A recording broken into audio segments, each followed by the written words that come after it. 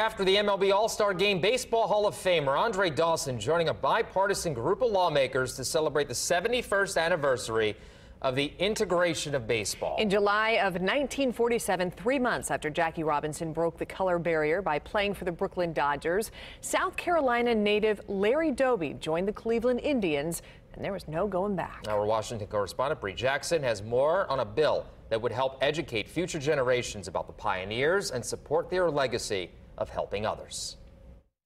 And they passed the baton. Standing at over 6 feet tall, Hall of Fame baseball player Andre Dawson says he stood on the shoulders of giants. Actually, the shoulders of a Dodger, Jackie Robinson, and a Cleveland Indian, Larry Doby. They paved the way for, the civil rights movement moving forward. Years before civil rights legislation like Brown versus Board of Education, the two African Americans integrated Major League Baseball.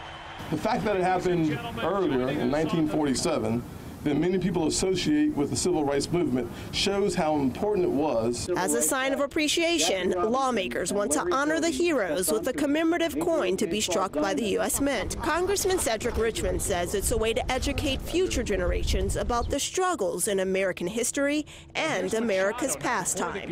Where Americans were segregated by the outfield fences, as well as the laws. The bill would recognize the year 2022 as the 75th anniversary of the integration of Major League Baseball.